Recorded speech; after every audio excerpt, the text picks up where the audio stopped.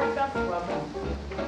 I have, together with the authors of 3 other proposals, arranged this workshop number 4, Digital Inclusion, a boon or a bane. And I want you all to be as provocative as possible. This is not technical, this is really teaching clear. Why should we take the equipment to the job, have no security, and all our personal data in some cloud somewhere? So, benefits, pros and cons. And my name is Yuliya Morenets, I'm SeniorNet Sweden, where elderly teach elderly how to get on the IT trail.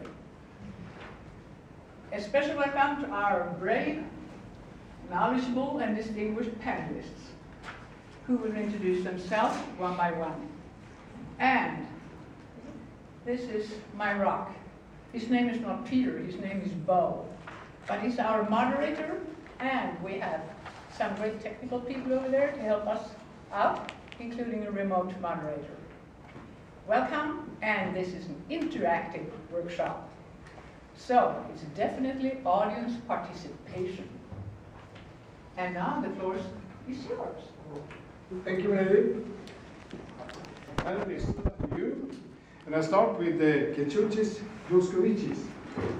And he is project manager for Libraries for Innovation, the National Library of Lithuania. And will you say a few words about what you're doing?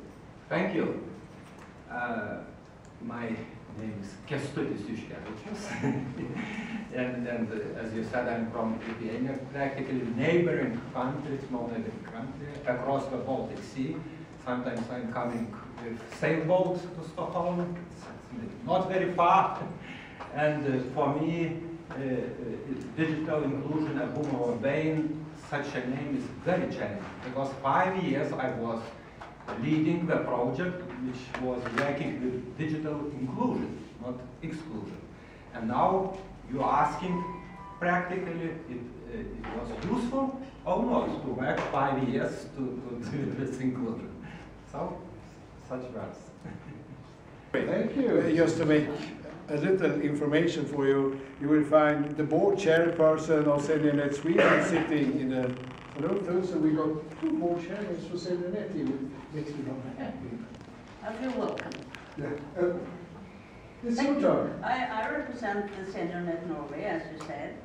And for me, Internet is a boom. And Internet is global communication and the source of knowledge and democratic membership of today's society. Since I have been involved in politics all my life, I realized that I wanted to fight the discrimination of people in the third act. So that's why I'm here. I'm not a specialist on anything, but I am here on behalf of people in the third act. Because our culture in Norway and everywhere, I think, do neither respect nor involve in society people in this stadium of life. Modern research has material proof that men and women from 60 till 90 years are a huge potential. We live longer, we are stronger, we are more healthier, more happier, more powerful, and have a human spirit. That should and could be much more useful, not only to the very person, but of course to the whole society, to be more civilized and more human.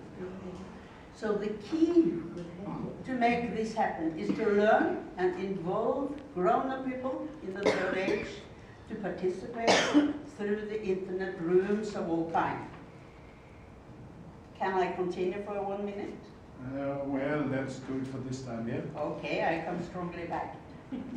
It's a threat. I told you it was a promise.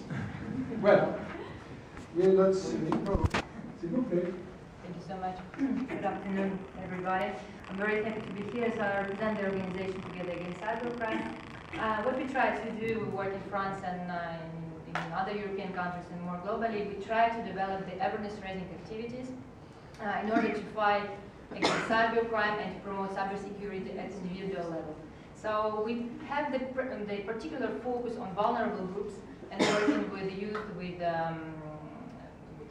social problems, with behavioral problems, and mainly raising the question of how actually promote cybersecurity culture among. I think the discussion about the responsibility, the trustworthy and so on, has been very nice for us to hear, because you have pointed out both the individual responsibility from the end users and the responsibility from the public side, and seen how it must go on side by side to develop this. And I think that's the most interesting conclusion you can do on this thing.